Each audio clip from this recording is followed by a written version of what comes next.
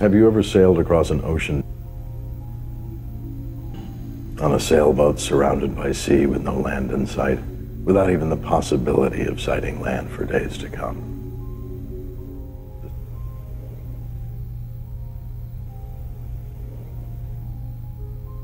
To stand at the helm of your destiny. I want that one more time.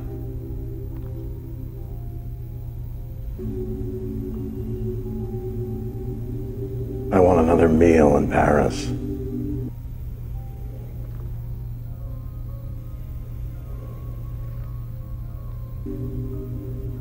I want another bottle of wine. And then another.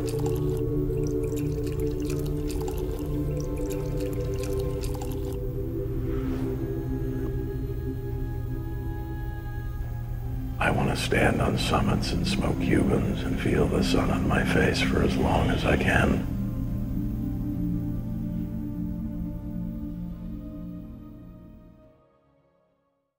Right before we get into this, don't forget, head on over to my Patreon. It's only $10 a month, and you do get access to my private members area with hundreds and hundreds of other members, all looking to get on the water sooner than later. Ladies and gentlemen, welcome back to yet another episode of Chasing Latitudes. Now, before we get into today's video, I want to tell you a little bit about myself and my sailing experience.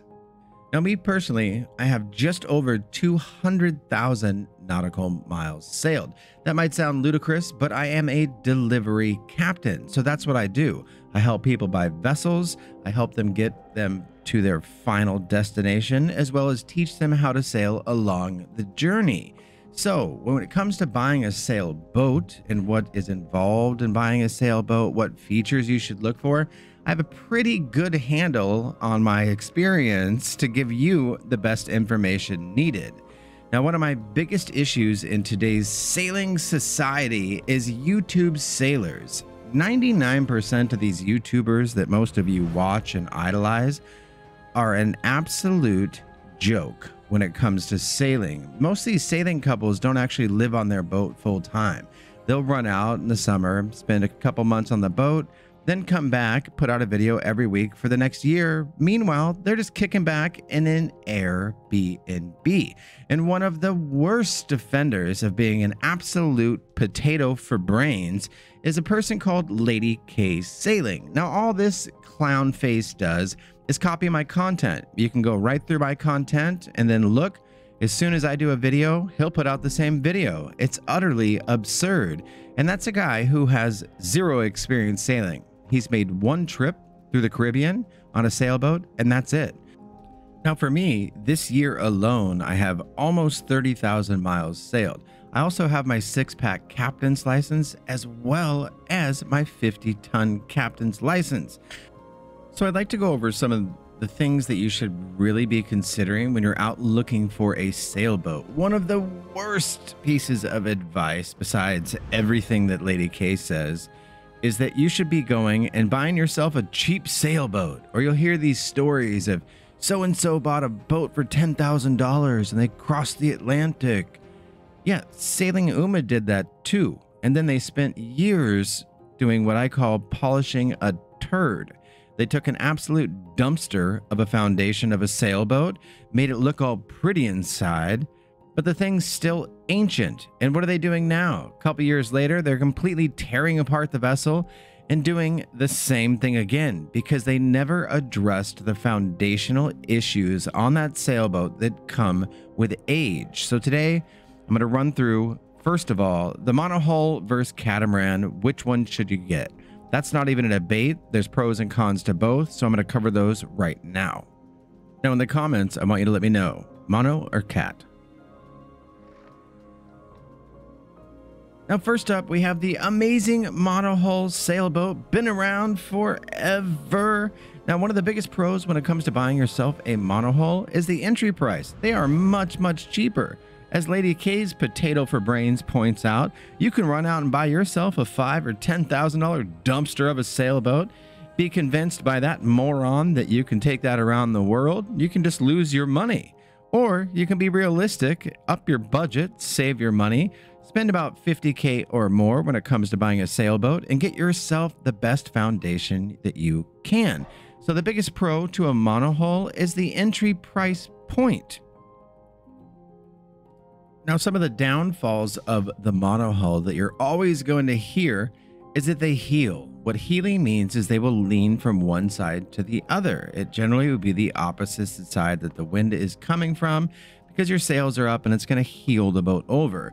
Now, depending on what kind of sailing you're actually going to be doing, that can be an absolute nightmare. I've crossed oceans and done thousands and thousands of nautical miles offshore. When you're out there in heavy weather and you've got to keep the sails up and you're cooking and booking, that boat is so far leaned over, and it's like that for hours and hours, sometimes days. Now, for a lot of people, that's just utterly annoying. So that's got to be one of the biggest cons of getting yourself a monohull. Now, another issue with monohulls, especially in the 35, 40, 45 foot range, is your limited lack of storage on board. If your goal is truly to circumnavigate the globe or do ocean crossings, then you're going to need a boat with a lot of storage. Now, the reason for that is oftentimes you get caught up in these islands needing to provision your vessel because you have a limited amount of storage. This costs an absolute fortune. If you go to Bermuda or something and try to buy groceries, it's mind-blowing. You will spend hundreds and hundreds, if not thousands of more dollars just buying groceries based on where you're located. So if you can do something better, such as go to Costco on the mainland and you have enough room on your vessel, you go out and spend a ton of money on groceries, but then you're set for like the next 6 months outside of getting some fresh fruit at different islands and places like that. So storage is really a big concern when it comes to monohulls. And then the other thing, again, due to a lack of deck space and storage, you always wind up having to throw up an atrociously disgusting arch on the back. Everybody's all excited. I got myself a sailboat arch and I'm gonna put my solar panels up there and hang my dinghy from there. You haven't sailed much, because when the back of your vessel is so cluttered like that, you can't see anything. And that will create some pretty big, if not dangerous, issues when you're in following seas. You've got to be helming your vessel and paying attention to your waves. You can't just have the entire back of your vessel blocked off with jerry cans and dinghies and arches and solar and all this nonsense. It's going to do nothing but cause you problems long term. So that's a big con when it comes to monohulls. The reality, the only bonus to monohulls is the entry price. That's it. It's a fact. Now, I'm obviously not covering every single aspect of a monohull and some of the other pros versus cons.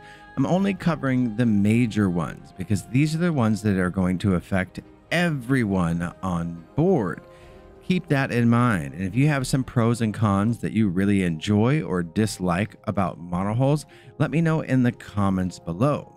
But again, the reality is monohulls are very rocky most of the time. And if you get those so-called classic blue water sailboats, those are not only rocky, they hobby horse, and they take a ton of wind to get up and moving. Things like sailing Atticus's Pacific dumpster that they bought. That boat's an absolute trash can. I don't care how much money they put into it. It's a dumpster. So keep those things in mind when you're thinking about going out and buying a monohull. Another big misconception in the world of buying a sailboat is that you need to buy a boat to learn on. No, you don't. Sailing is not difficult. It's incredibly easy. What is difficult is learning boating. And you can learn boating on a variety of different boats without it having to be a sailboat that you bought for 15 grand and now have to pay all the storage and maintenance fees on it. Just go out, get some lessons with some friends, sign up for my Patreon, come on one of my blue water trips with me, and we'll get you experienced in the world of sailing. And then you can decide if it's for you. Don't run out and buy a sailboat because you watched a bunch of these YouTubers, because I'm telling you, these YouTubers are lying to you, and that is nothing at all what sailing is about or is even like. And if you're serious about getting yourself a boat, Go to my website, chasinglatitudes.com. Sign up for a consulting package. I will walk you through every single step of the process to get you the best vessel that's going to fit your needs. I'll walk you through everything, schedule surveys. We will take care of everything. I'll even go to showings with you, go places, check out boats. Anything you need, I'm here to help you get on the water sooner than later. So run over chasinglatitudes.com and get yourself a consulting package. Now, this year alone, I've helped probably 100 different people get new to them fancy-dancy used sailboats, and it's been very, very exciting for me. I absolutely love helping people get on the water sooner than later and teaching them how to sail and making lifelong friends. So grab that consulting package, stop wasting time, and let's get you on the water.